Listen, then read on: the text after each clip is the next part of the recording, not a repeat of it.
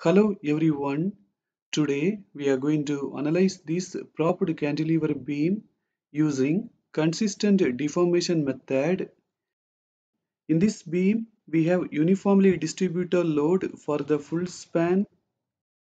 We have to derive the expressions for the fixed end moment at A and for the vertical reactions, and then we have to draw the shear force and bending moment diagrams. Then if the prop settles downwards by delta, we have to find the prop reaction. Now let us find the degree of static indeterminacy. In this beam, the number of unknown reactions and moments are 3. They are MA, RA and RB. The available equilibrium equations are 2. The degree of static indeterminacy is equal to 3 minus 2. We will get 1. To make this beam statically determinate, we have to remove any one of these. Let us release RB.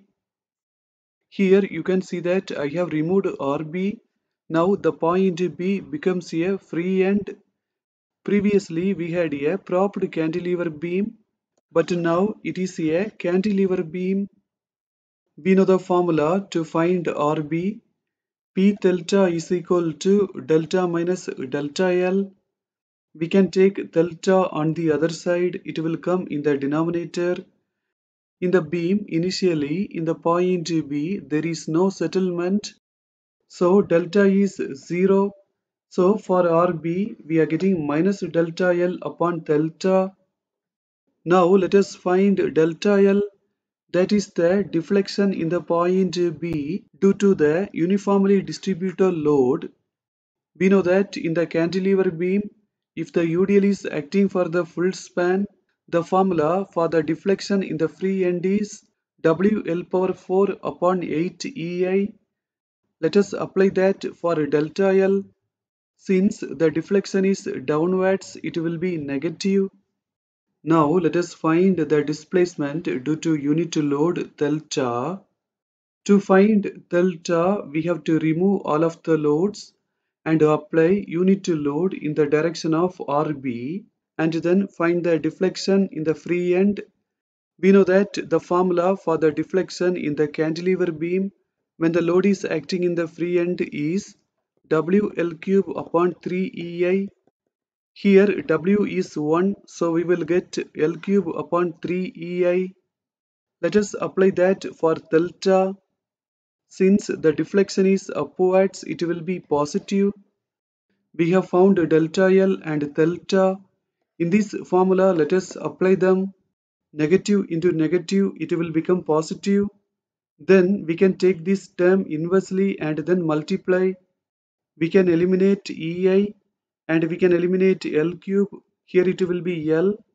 Finally for RB, we are getting 3WL upon 8.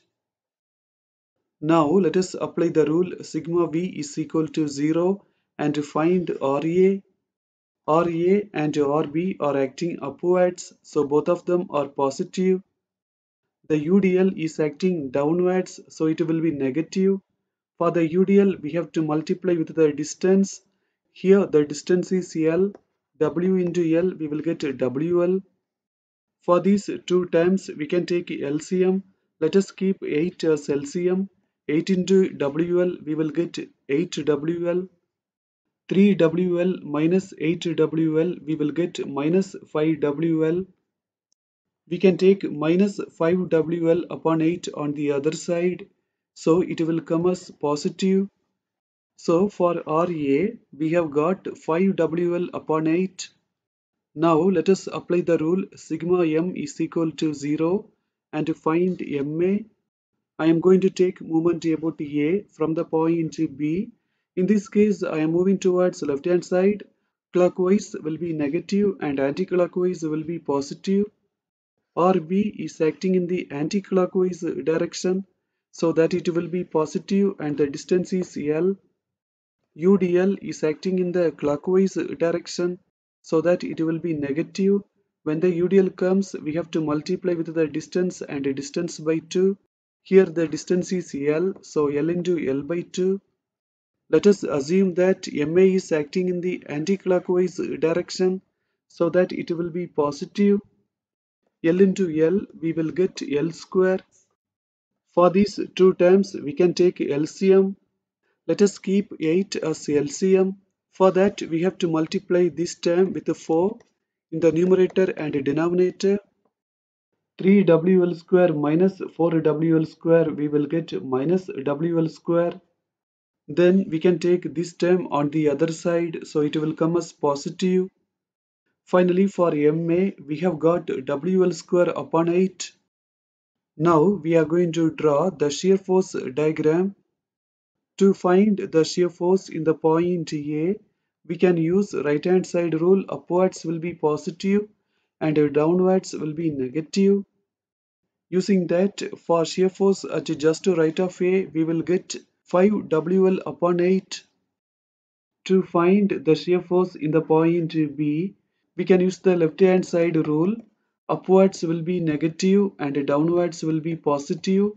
Using the rule, for shear force at just left of B, we will get minus 3WL upon 8. Here you can see the shear force diagram. In this point, the shear force becomes 0. So in this point, there will be maximum positive bending moment. In that point, let us make a section and let us keep the distance as x. We know that in this section, the shear force is 0. Let us use left hand side rule. Upwards will be negative and downwards will be positive. This load is acting upwards, so it is negative. The UDL is acting downwards, so it will be positive. When the UDL comes, we have to multiply with the distance. The distance is x, so W into x. We can take this term on the other side, so it will come as positive. Then we can eliminate W. Finally, for x, we are getting 3L upon 8. Now, let us find the maximum positive bending moment. This load is acting in the anti-clockwise direction, so that it will be positive and the distance is 3L upon 8. The UDL is acting in the clockwise direction, so that it will be negative. When the UDL comes, we have to multiply with the distance and distance by 2. L into L, we will get L square. 8 into 8, we will get 64. Here also L into L, we will get L square. 8 into 2 into 8, we will get 128. For these two terms, we can take LCM. Let us take 128 as LCM. For that, we have to multiply this term with 2 in the numerator and denominator. 18WL square minus 9WL square, we will get 9WL square. So the maximum positive bending moment is 9WL square upon 128 and it occurs at the distance of 3L upon 8 from the point B. Now let us find the bending moment at A. Here we can use right hand side rule. Clockwise will be positive and anti-clockwise will be negative. MA is acting in the anti-clockwise direction, so that it will be negative. Here you can see the bending moment diagram. In this point, the bending moment becomes 0. This point is called the point of contraflexure. Let us make a section in this point at a distance of x from the point B. Let us find the moment in this section. This reaction is acting in the anti-clockwise direction, so that it will be positive and the distance is x. The uniformly distributed load is acting in the clockwise direction, so that it will be negative and the distance is x, so x into x by 2. We can eliminate x, also w. 4 2s are 8. So for x, we have got 3L upon 4.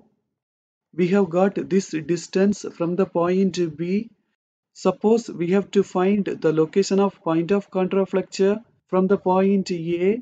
We have to subtract 3L by 4 by L. When we do that, we will get L upon 4. In the question, we have been asked to find the prop reaction when the prop settles downwards by delta. Let us find that. We know the formula to find RB, delta minus delta L upon delta. We have found delta L and delta. Let us apply that. We know that there is a downward settlement and it is delta. Since it is downwards, it will be negative. So instead of delta, let us apply minus delta. Minus into minus, it will be positive. Let us take this inversely and then multiply. Let us multiply both of these. We can eliminate EI and we can eliminate L cube. Here it will be L. So if there is settlement, the formula to find RB is minus 3EI delta upon L cube plus 3WL upon 8. Also, if you like, you can take 3EI upon L cube outside. So the formula becomes like this. Now we are going to end this session. Thank you for watching this video.